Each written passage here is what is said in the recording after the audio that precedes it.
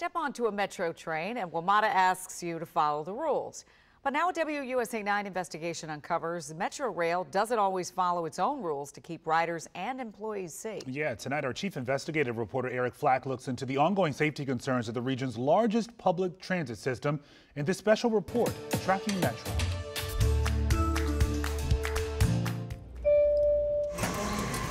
Doors open. With ridership down 2/3 from pre-pandemic levels, WMATA is struggling to get its system back on track. Now, WUSA 9 has uncovered Metrorail may have an entirely new set of safety problems to correct. They include allegations by the Washington Metrorail Safety Commission that Metrorail issued track safety clearance to people who didn't meet WMATA's own training standards. That WMATA put rail cars into service that didn't meet its own safety protocols. And that WMATA did not even follow its own investigative procedures after a series of what's known as train overruns in November. A train overrun is when the conductor overshoots the proper stopping point in one of these Metrorail stations, either because of speeding, inattention, or a mechanical issue, potentially increasing the chances of a catastrophic collision.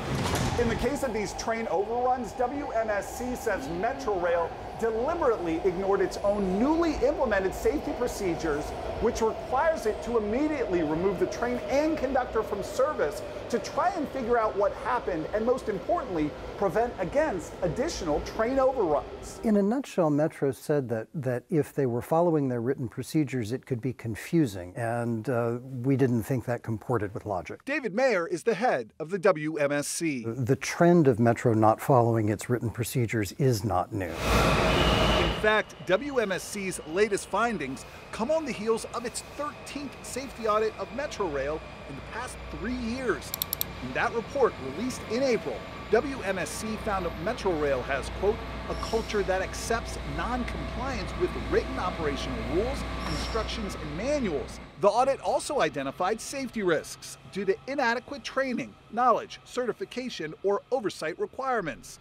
Metrorail was forced to pull 72 train operators out of service because they weren't properly certified.